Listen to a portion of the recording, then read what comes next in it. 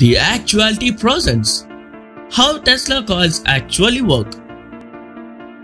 This is probably the most talked about invention in the 20th as well as in this century. Let us see why.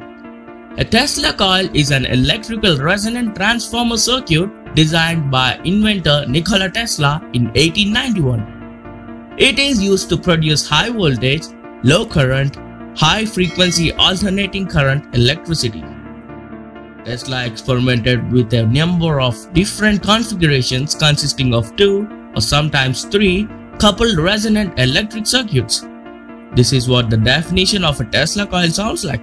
But I don't bore you guys with this kind of stuff. Let me break this into simple words for you.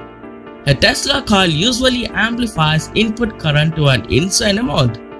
The sparks that you see around the Tesla coil are thousand volts of current passing through the air. This is called a transformer. It has 2 main sets of windings, primary winding and secondary winding. The difference in the number of turns in each winding determines if the voltage out will be higher or lower than the voltage in and by how much. A Tesla coil has very few turns on the primary input side and many turns on the secondary output side. This increases the voltage tremendously. And this is what we call a step-up transformer. When a voltage is applied, the charge on the capacitor increases and so does the voltage across the capacitor. But a Tesla coil does much more than increase voltage. It boosts the frequency. The capacitor and spark gap work together to create a very high frequency pulse to drive the primary coil.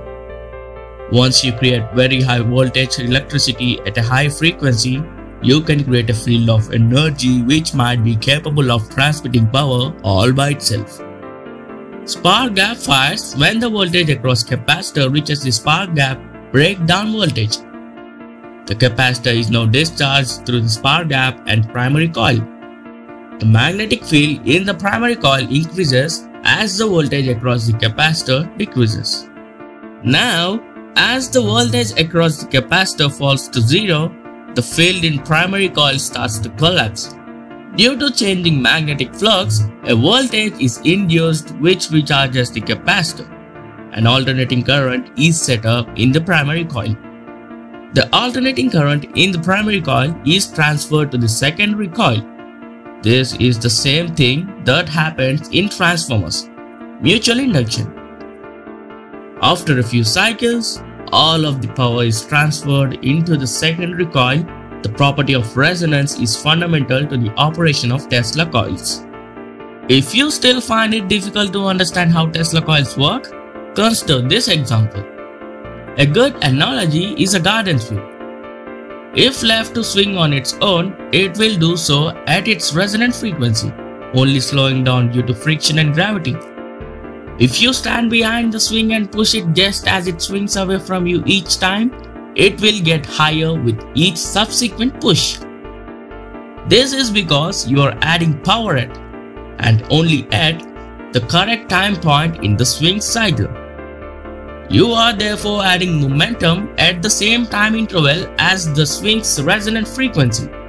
This means the push you gave is in resonance with the swing. Driving the circuit at its resonant frequency adds energy during each cycle.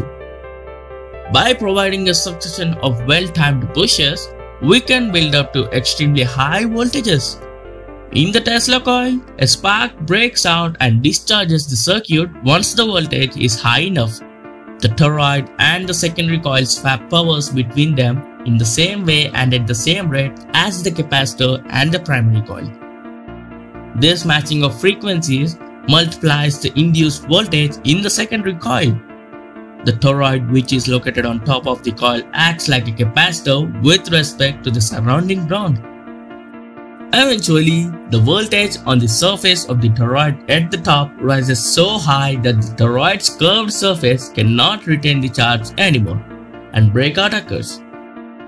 This will either be a misty purple corona discharge, or if all components are suitably balanced to one another, white is solid streamer down to earth or into the air. This process continues until there is no more power in the capacitor and primary coil.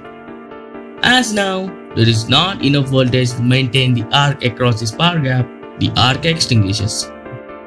This allows the capacitor to charge again, and the whole process that I just explained repeats itself. After studying about this marvelous invention, I have always wanted to see it operate in front of my eyes. If you have made this or even seen one working, consider yourself extremely lucky. And that's a wrap, guys. Thanks for watching. If you liked the video, please hit the like button.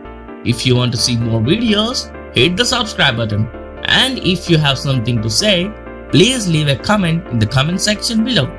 See you guys next Sunday with another wonderful video. Until then, I say goodbye with the hope that we will meet again next Sunday. Thank you for your time.